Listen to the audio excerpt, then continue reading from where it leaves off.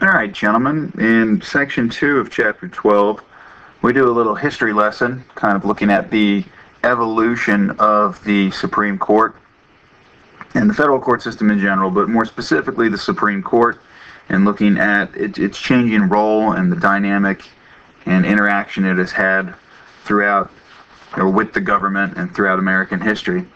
So, as we've somewhat touched upon, while not specifically written into the United States Constitution, the power of judicial review is one that most founding fathers probably intended or thought the Supreme Court should have, or the federal courts should have. Now, when I say judicial review, though, we need to understand that they probably had a different interpretation of how it would be applied and used, which I think me trying to work my way through these words will become a little more clear here in a moment, as we kind of look at this change and evolution in the court. I think you'll see what I'm trying to get at, which was I think the founders expected the courts to kind of call balls and strikes, so to speak, that they would determine what was valid or what was invalid, and that would be the end of it, right? They did not, I think, expect the courts to go beyond that, and to make statements about, broader policy or law in general. That's the thing. I think the court has gone beyond where the founders thought it would go. So let's talk about this more, and maybe what I'm trying to get at will become a little more clear.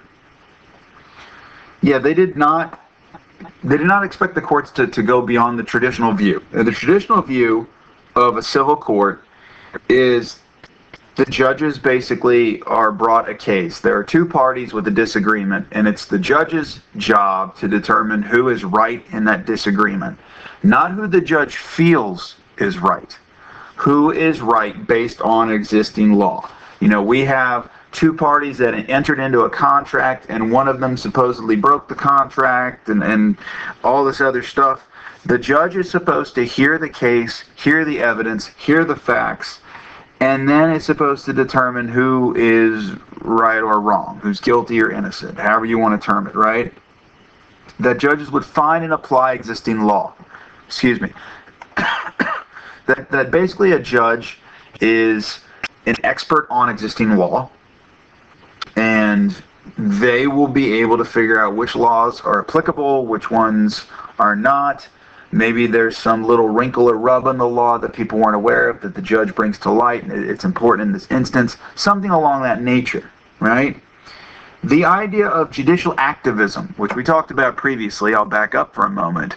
Judicial activism, remember, the idea of I'm trying to find the deeper hidden meanings, right? I'm going to try and apply, the principles that they really meant. Not what they said, but the hidden kind of, a word we're going to have, penumbra. Right? We used that term when we were talking about the right to privacy, when we were talking about Roe v. Wade. There was no concept of penumbras previously, the idea of judges finding the hidden shadows of law. This concept didn't exist in traditional views of the role of courts and judges. And so when the founding fathers were like, yeah, judicial review, they did not expect anybody to do anything remotely close to what we would call today judicial activism. Now, that traditional view of, they simply interpret the law, they don't make policy or help write policy, help justify the existence of the judiciary. As Alexander Hamilton said in Federalist 78, he called the judicial branch the least dangerous of the three branches to your political rights, pointing out again, they did not have the power of the sword, they did not have the power of the purse, they could take no active resolution whatever. If you think about it, that is very true still to this day in some regard. You have to have a case. Somebody's got to bring up a lawsuit. The court can think something is totally unjust and wrong. They, on their own volition, cannot do something. They have to react to circumstances. Somebody's got to bring them a case before they can open their mouth. So that is one thing that Alexander Hamilton got right. That is still true today. As he wrote, liberty can have nothing to fear from the judiciary alone. And that was in part how, again, the Federalists were able to try and convince people to allow a federal court system to be created. Now, there has clearly been an evolution, a change over the course of 200 plus years. And really, you can look at the federal court's evolution in 3 eras or 3 time periods, okay? And we're going to look at all 3 of them. Basically, you've got the founding until the Civil War. So you've got the start of the Constitution until the Civil War, basically. We'll come back, calm down. You've got Civil War till New Deal, and then New Deal to present. Okay? Those are really the 3 eras that you can break it into. You've got roughly the first 75 years of America under the Constitution, roughly. Then you've got the next 75 or so years of American history. Again, roughly. It's a little bit less than 75. It's more like 70. And then you've got the next 75 or so years. It's kind of convenient in that. It's really in thirds, if you kind of look at it in the broad spectrum of American history under the Constitution. So let's look at each one. From 1789 to the Civil War, the most dominant question was really that whole federalism question. Nation versus state. Who's got the power? Do the states have the power? Does the federal government have the power? Is it concurrent? Where and what and how does this all shake out? And the most important power quickly became slavery, or that was the hot topic. These are kind of intertwined, right? The idea of national supremacy and the institution of slavery. You can make the argument that the Civil War was rooted not in slavery, but in a battle over states' rights and a battle to curb the power of the federal government. Yeah, to regulate and end slavery. If you take slavery out of the equation, there is no Civil War, right? If you take slavery out of the equation, half these arguments don't exist. So I'm sorry, but call me a revisionist, I guess. I don't think I'm really revising anything. I'm going with the standard argument. The Civil War was rooted in slavery. This was the big debate. Okay, they kind of go hand in hand. But the biggest political question, judicial question, the role of the federal government in this brand new, arrangement we had, federalism. How's it going to play out? And the role of the federal government in the slavery question and just the slavery question overall. That was the dominant issue. And the answer to most of this was brought to you courtesy of Chief Justice John Marshall. That's right. He is in the Hall of Fame. He is the longest serving Supreme Court Chief Justice. 34 years. The guy right behind him, Roger Taney, is, I believe, in second place on that list. But anyhow, longest-serving Chief Justice, and he really kind of made the court what it was. And another thing about him, he was a big supporter in the power of the federal government. He established the supremacy of the federal government. Well, he and his court. Right? He oversaw a number of decisions which helped solidify in this grand argument the power of the federal government over the states. First of all, he was there for the case of Marbury v. Madison in 1803, and then McCulloch v. Maryland in 1819. So 1803, Marbury v. Madison, if you remember your American history, that is where Marshall held that the Supreme Court could declare an act of Congress unconstitutional. Really quick Cliff Notes version.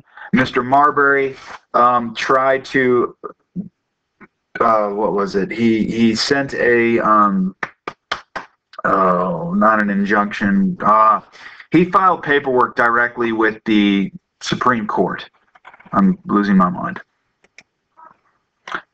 I'm going to go with the term court order. I can't remember specifically. Basically, Mr. Marbury went to the United States Supreme Court because the Judiciary Act of 1789 said he should go to the Supreme Court if he wanted a federal court order to try and get Mr. Madison to deliver his paperwork so he could become Justice of the Peace for the District of Columbia. And the Supreme Court turned around and said, no, we can't do that. We don't have jurisdiction. The Judiciary Act of 1789 grants us a jurisdiction which is not an original jurisdiction, excuse me, not appellate, but an original jurisdiction which is not granted to us by the Constitution, Article 3. So, sorry, you guys wrote a law that's not right. All right? So there was born judicial review. For those of you who have forgotten, judicial review was born in the case of Marbury v. Madison. All right? Now, the other big one that, there were a number of them, but another big one that we have to talk about is McCulloch v. Maryland. This is the case in which the state of Maryland wanted to tax the Bank of the United States, right? And they went in there, and the clerk was Mr. McCulloch. He wasn't like the president or anything. He was like literally the guy at the front desk, the teller. And they're like, yeah, we're here to collect Maryland state taxes on the Bank of the United States. He's like, I don't have authorization to pay any taxes to your state. They arrested him for failure to pay taxes. His case eventually went to the United States Supreme Court in 1819. Not only was it ruled that the state did not have the authority to tax the Bank of the United States, it ruled that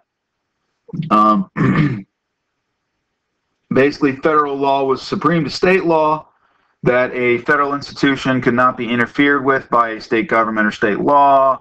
Mr. McCulloch was innocent because Maryland could not tax him, so he did not have to pay any taxes. And it also, by the way, confirmed implied powers. Again, for those of you remembering your American history now, it's all coming back to me, sir. This was, the Bank of the United States was the institution that was created by Alexander Hamilton by taking a broad brush to that necessary and proper clause. We had never had a court case which really settled the question of if the bus was legal or not. There'd been a huge argument over the legality of the bus when it was first created. This was the case that confirmed, no, the bus is legal. The bank can't exist. The government needs it, etc. So again, granting broad powers to the federal government, not in the United States Constitution, asserting the supremacy of a federal institution over state law, the supremacy of federal law. McCulloch versus Maryland was huge. There was an 1816 case in which the Supreme Court rejected a Virginia court's ruling involving a Virginia law and the Treaty of Paris. That was another great example of ruling in favor of federal supremacy. Right? I want to point out that the Supreme Court overruled a Virginia Supreme Court ruling. The state of Virginia courts had already ruled in favor of the law of the state of Virginia, which allowed you to basically ban land sales by enemies, loyalists. And they ruled, no, you're wrong. So there you have the Supreme Court overruling a state Supreme Court. Another one was the case of Gibbons v. Ogden. You might remember 1824, a case involving steamboats. New York gave Robert Fulton, the inventor of the steamboat monopoly, to operate all steamboats on the rivers in the state, including the Hudson. The state of New Jersey basically sued, and Marshall agreed that the state of New York did not have the authority to grant a monopoly on a river shared by the two states, and he claimed that only the federal government had the right to regulate interstate commerce, right? Now, all of these are the big heavy ones that are in your American history class. Those people who had me for American history, they literally go through all four of these cases in great detail in your book very early on, because these are the groundbreaking cases that established federal dominance. And all of them took place under the guidance of Mr. John Marshall. And it, of course, all seems obvious to us now, but we all live 200 years, basically, after all of these. Gibbons v. Ogden was 196 years ago. All of these cases are 200 years or older at this point, basically. And so we've been living in a country which has been working from these rulings for close to 2 centuries. And so, yes, it seems obvious and apparent to us, but for these people, these were fresh questions. I realize that this is going to sound like a bit of a stretch, but this is like us looking at segregation, or I should say Brown versus Board.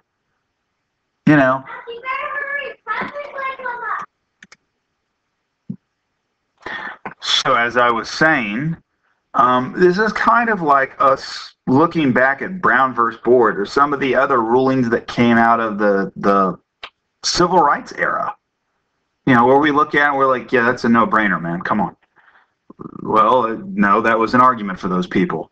I'm not 100% sure, but there's a good chance that maybe 20 or 30 years from now, some of the things that we've been arguing and debating in the courts, over the last 10 or so years, people are going to look at it and go, that's a no-brainer. I can't even believe you guys were arguing that one. It's one of those things you have to put yourself in their moment, in their situation. Steamboats were a brand new invention. The concept of granting state monopolies to a device that moved across state boundaries so easily and freely, that had never occurred before. It's like the internet. How do you regulate the internet? We kind of talked about this a little bit in here previously when we were talking about the issues of laws governing pornography and the internet, and how it suddenly becomes so tricky because the old way of doing things no longer applies because this new technology has basically outstripped the old circumstances. It has dramatically changed the environment in which we're trying to apply the law. And you don't even need the Steamboat case to kind of look at this and go, yeah, this is the big argument. This was the argument involving federalism, the power of the federal government versus the states. Yes, the Constitution got passed, so in some regards, I guess you could argue people were accepting a more powerful central government than previously. But again, there's a lot of gray area, there's a lot of wiggle room, and the courts were trying to solidify it. We're trying to work through it all, okay? Now, you would think that Mr. Marshall secured national supremacy over the states. But, and he did on a number of topics, but that darn slavery became the second big issue. It was always kind of there under the surface, but it became the second half of this era, right? Starting in really the 1820s up until the Civil War, the issue is going to be slavery and the ability to regulate it, to prevent the spread of it, to abolish it, all these things, right? That's going to be under the leadership of Roger Taney mostly. Roger Taney succeeded John Marshall as the Chief Justice in 1836. President Jackson actually chose him because Taney was an advocate of states' rights. So Jackson, a big believer in states' rights, purposely chose a replacement for Mr. Marshall, who was a states' rights kind of man, hoping that he could slowly reverse some of the decisions that had been made the previous 30 years, roughly. Now, the most famous case that took place under the Taney Court is perhaps one of the worst cases, if not the worst case, in all of American Supreme Court history. The Dred Scott decision. A slave, Dred Scott, had been taken by his owner to a territory where slavery was illegal, basically Minnesota. Scott claimed that when he was in that territory, he was a free man because there's no way for him to have been a slave in a territory that never had allowed slavery, ever. It had never had the institution, so there's no way for him to be a slave there during that time period, all right? So he ceased to be a slave, and he was now a kidnap victim in Missouri.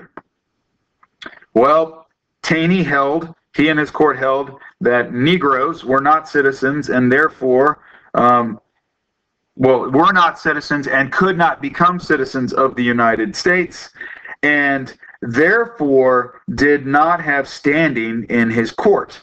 And so basically there could not be a court case because this man is not a citizen, so how can he sue a state for anything, etc. And then he went on and made this broad statement. I mean, that was bad enough, but at least there's some sort of legal basis. Not saying it's okay, just saying the first half of the ruling, okay, I guess. The problem is where he then goes off the deep end and suddenly announces that the Missouri Compromise, which is what we've been rolling on since 1820, was unconstitutional. And he basically declared the federal government has no right to regulate slavery in the territories, right? And everything we had done for roughly 30 years, he just threw out the window, right? And he didn't really base it on a whole lot of solid work. And this guaranteed a civil war, basically. You know, the outcry was enormous. Taney and his court were discredited for at least the time being. And, you know, we're going to have a civil war. Okay, so let's have the Civil War. All right, we have the Civil War. After the Civil War, gentlemen, we're going to have a new era involving the court. It's going to be the Civil War to New Deal era. So basically 1865 to 1930s, right, to FDR. Okay? During this period, the dominant issue was about economic regulation. All right, and the role of the government versus the role of the states, and what is interstate commerce and what is not interstate commerce, you know, that. If you think about it, look at historical context, the big issue of overall sovereignty has been established. This is no longer an argument, right? So the two hot topics of the first period of American judicial history have either been resolved to some degree or disappeared. Now the big issue is America's growing economy. This is the Gilded Age. This is the period of America's great industrialization. Railroads are going to be stretching across the country. Are they a form of interstate or intrastate? And as we've talked about in this class, at what point does interstate commerce become intrastate commerce? When's the magic moment, right? These are, again, questions that the Supreme Court will have to answer. One thing I will point out, the Supreme Court showed itself a definite believer in private property. Right? They defended and protected private property every way that they could. The court also took an interesting tilt on the 14th Amendment. 14th Amendment, adopted in 1868 to protect African American citizenship from hostile southern states, included a clause that said that you could deprive no person of life, liberty, or property without due process. No state, excuse me. That phrase of deprive any person of life, liberty, or property without due process clearly showed a government desire to protect the institution of property. Now, the question is, are companies and corporations, are they guaranteed, or do they have the same rights that an individual has? And the court said, well, yes. A firm or corporation, just like an individual, has certain rights. If you think about it, corporations are treated in the courts like you would treat an individual. I mean, all the laws that apply to you and I apply to corporations, and they're basically applied to corporations. You know, they're held towards corporations the same manner they are us. So the courts are like, yeah, they are the same thing. We've got to protect that. Corporations have rights. You have rights. Companies have rights. Right? And the court, of course, found itself deep in the weeds. Right? It began having to rule on government regulation and labor unions and strikes and all sorts of stuff. And judicial activism was born, if you want to think about it. This is the era when judicial activism had to be born, because we were talking about, by this point, we'd gotten into topics that really weren't in the Constitution. And topics that there's no way our founders really had a view of them, because there's no way our founders could have foresaw what we were dealing with, right? And so now we are in a realm where we can't go to the Federalist Papers necessarily. We can't look at the journal writings. You know, all the founders are long gone. We're going to have to figure this one out. And this is the era when judicial activism was born.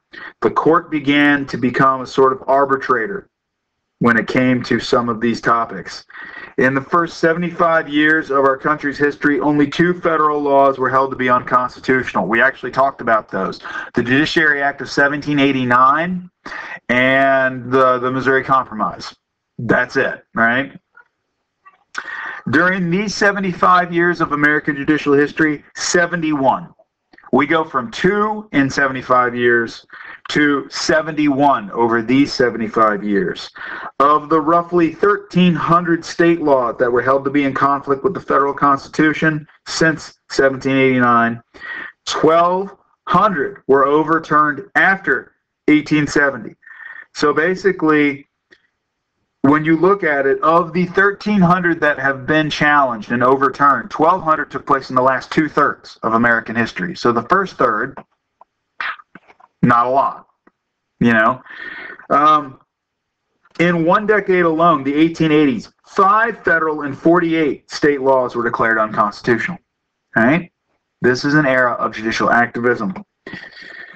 Now, many of these decisions, again, as I said, showed that the court was very much sympathetic and going to protect the institution of private property. But the court, gentlemen, also showed a little bit of a dual personality. It allowed the regulation of certain things by the United States government that people might not have thought about previously.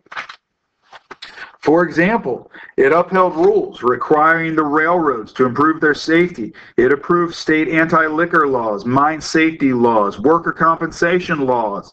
It allowed the states to regulate fire insurance companies, state laws regulating wages and hours.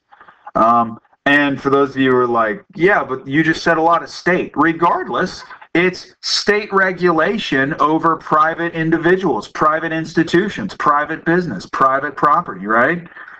It's my mine. Who is the state to come tell me how to run my mine? I bought that mine, right? It's my factory. Who are you to tell me what I have to pay my workers in my factory? They don't like it, they can leave.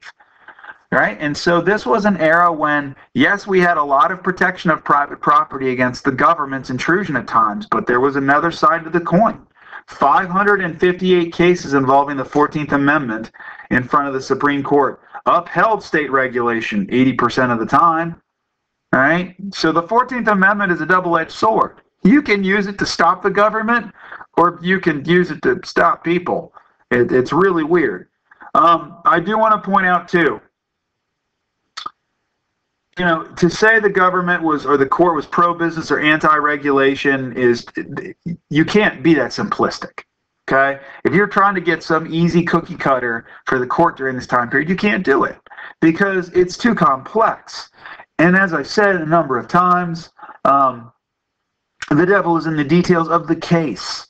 Not every case is identical. There are rubs and wrinkles and details that change the nature of a case. They might not seem big to you and I, but in the eyes of a court, they are the difference, right? And so you can't just say, oh, well, they were pro-business, or oh, they were pro-regulation. You can't go that simplistically. You can't even just do it off a score sheet. You can't just, well, this amount of time ruled in favor of private property and this amount of time in favor of regulation. That doesn't assure that they were pro-anything. Maybe that's just the nature of a lot of the cases they were dealt. But the fact, it's the whole quality over quantity. A handful of very important rulings, I think, outweighs a bunch of just generic, no-brainers. I do want to point out, too, if there's a loser in this era, it's African Americans, because the 14th Amendment was written to protect them. And the Supreme Court, over and over and over again, took a very narrow view of both the 14th and 15th Amendments. And instead of granting them wide protections, it granted them very narrow protections. And that is what basically set the groundwork for the 1896 Plessy v. Ferguson ruling, which created sanctioned segregation in this country, which would not be overturned until 1954. Now, looking at the third era of America's courts, the New Deal until present, basically. And this is an era where we're going to have a lot of cases involving liberty, freedom, personal law, so to speak. Now, from 1937 to 1974, the Supreme Court did not overturn a single federal law to regulate business. Not a single one. But it did overturn 36 congressional enactments that violated what it termed personal liberty. Right? So you can see the focus of the court has gone from economics to freedom. Okay? Now, how this all occurred when one justice changed his mind. And by the way, what are some examples, Mr. McCoy? All right. It overturned as unconstitutional laws that restricted freedom of speech, denied passports to communists, permitted the government to revoke citizenship, withheld mail, restricted availability to government benefits. The list goes on and on. Right? It all started out when one judge changed his mind. At the start of the New Deal, the court, by a narrow margin, was controlled by judges who opposed it, right? Who opposed New Deal legislation. the welfare system that was being created, and the broad federal regulations. You might remember from your American history class that the Supreme Court overturned the NRA, the National Recovery Act. The Supreme Court overturned eventually the AAA, the Agricultural Adjustment Act. The Supreme Court overturned a number of New Deal legislations, claiming that basically that the Congress had just granted the executive branch discretion and control over matters that were not theirs. Now, Franklin Roosevelt was determined to get this legislation through, and he knew after his first term that the Supreme Court wasn't going to change, right? No justices had retired or died. There were no vacancies. And after his epic re-election victory in 36, he decided it was time to make a move, the famed court packing plan. This is where Roosevelt threw out this theory where it was like, if a judge the court is overworked, there are all these old dudes facing all these long hours and all this hard work. So what we're going to do is if a judge turns 70 and they've been on the court for 10 years at least, if they don't retire within 6 months, I can name an additional judge to help carry the load. And this would open the door to Roosevelt either forcing a bunch of judges to retire, and then he could replace them with people that were pro-New Deal, or he could just appoint a bunch of pro-New Dealers and kind of change the balance of power. The court was basically 5-4. 5-4 against the New Deal. It's like every one of these big rulings that struck down something in the New Deal was 5-4 against, 5-4 against, right? Now, Roosevelt had a chance to add up to 6 judges on the way he had written his court packing plan. But what changed everything, and this was a huge argument, right? Before the bill could be voted on, everything kind of cooled out. It was never voted on. It was quietly killed in the Senate. But before it could be voted on, a judge changed his mind. Okay?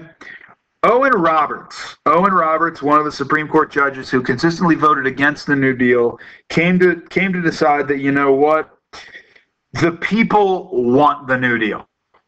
Clearly, right? We keep striking it down, and they keep passing more of it, and no one complains, and this guy got reelected by an absolute landslide.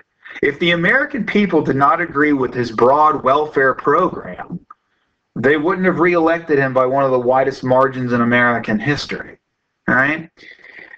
And so Owen Roberts decided basically that he was just going to bow to public opinion. It's known in history as the switch in time that saved 9, which is a play on the old adage, a stitch in time saves 9. Interestingly, he had changed his mind before FDR announced his plan, because that's the other thing. Historians like to argue that the court packing plan intimidated the Supreme Court, and the court changed its mind because it was afraid of losing its judicial independence if it didn't. So, like, they caved this one time to avoid this overwhelmingly popular president. That's not true. Justice Roberts changed his mind before FDR announced a court packing plan. As your book mentions, like Chief Justice Taney had a century earlier, he had basically bowed to public opinion and changed his opinion and kind of issued a ruling that would prevent someone attacking the Supreme Court directly. Not long after he started voting in favor of the New Deal, a few of the older judges retired. Roosevelt was able to replace him with his own folks. And basically the court now became pro-New Deal. That argument over. Now it began to focus on political liberties and civil rights. Chief Justice Earl Warren, who came from California, was put on the court in 1953. Dwight Eisenhower appointed him, and he became probably the head of one of the most activist periods in all of Supreme Court history. This activism arose, not shockingly, during the era of the birth of the major civil rights movement in this country. And it came during a time period, though, when people were redefining the role of the government and the citizen and liberty and the ability of the government to intrude upon our life. The court, gentlemen, had always seen itself as protecting us from arbitrary government. Okay, but understand, up until 1937, that was the sort of protection that conservatives would have liked. The sort of protection where it's like, well, it doesn't say the government can do that, so government, you can't do that. It was a very old school, well, what does the Constitution say?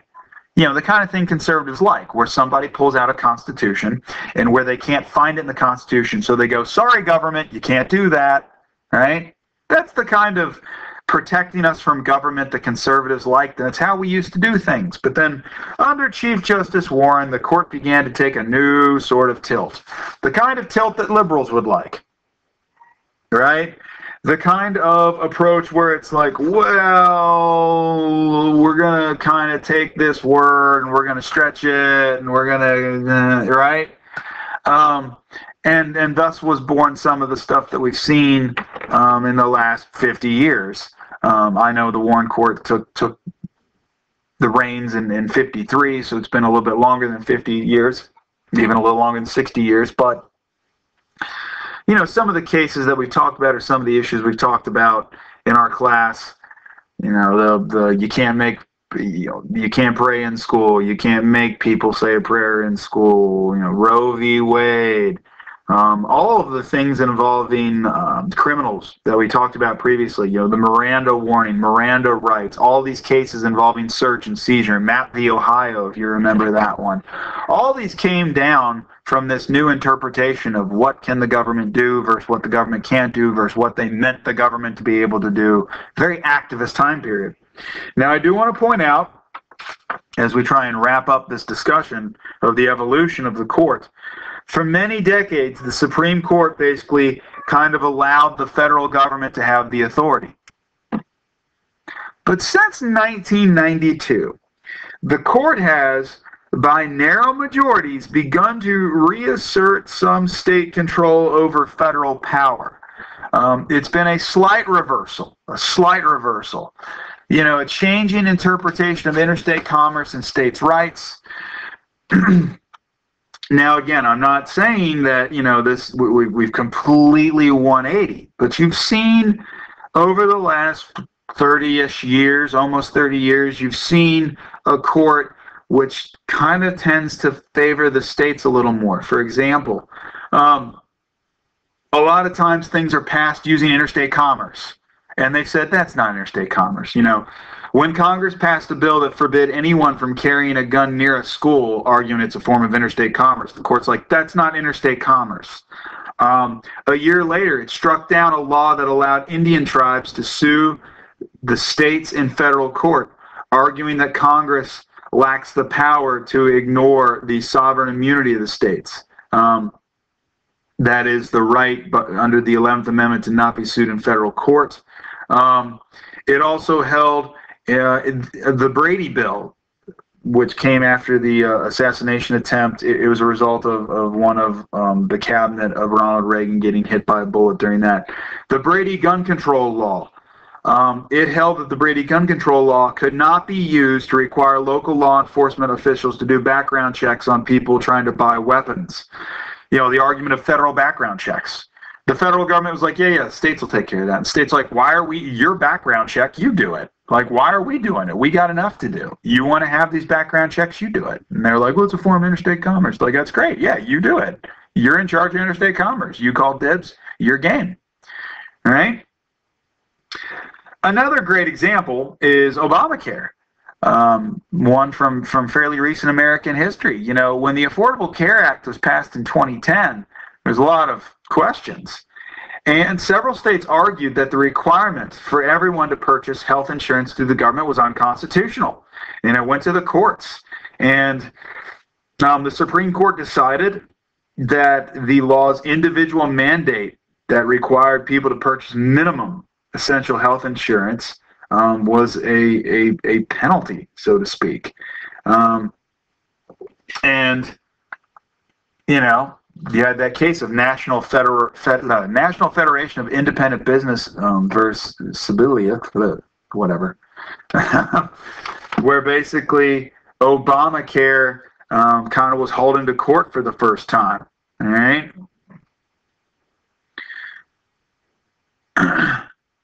Okay, I'm misspeaking on this one because I got confused. What they said here, I apologize, was that the penalty that you have to pay, all right, the tax penalty that you have to pay, is a permissible federal tax. Okay, I got confused. I apologize. I got confused what I'm about to say. Okay, so this case, it's like, well, you can do that. You can have people pay this penalty. But then they went on to have the cases where in 2014, here's what I want to talk about. In 2014, there were the cases involving the laws mandate that state governments expand their Medicaid coverage. Here's what I meant to say. So there was the part of Obamacare, the Affordable Care Act, where it's like, yeah, you've got to broaden this and expand that, and states after this and states after that. And the court ruled that violates the Constitution by impermissibly threatening states with the loss of their existing federal funding for a program. That basically the whole do it or else, they were like, that's not very right. I do want to point out that the Affordable Care Act, though, was upheld in 2015 in a ruling of 6-3. The federal government provides subsidies for people to buy it on their exchange. It's been going back and forth. My point is, again, like I said previously, when people are like, oh, the court was pro this, oh, the court was pro that, no, it's too complex. The court is not pro Affordable Care Act. The court is not pro states' rights. It's not pro federal government. It's not. The court is taking it as it comes. It just seems like the court tends to be taking a little more. It's giving states' rights a second look. A look it didn't give for a long time, right? During like the New Deal era, right? It's giving states' rights another look, and it's not giving the Affordable Care Act the green light. The Affordable Care Act is getting hauled into court, and there are parts of it that get nipped apart, okay? And here we are today, all right? Here we are today with a court that has a lot of baggage and a lot of history and seems to be changing its mind sometimes. Here you go. You know, what I said previously, where the courts seem to be focused on economics. Look at the number of laws, federal laws, overturned by the Supreme Court involving economics during the, 1900 to the New Deal, right? And the number of civil liberty laws. And then look at the number of civil liberty laws. Oh, gee, there's the start of the civil rights movement. Like, look at the 70s and the 80s. So you can see the focus of the court changed.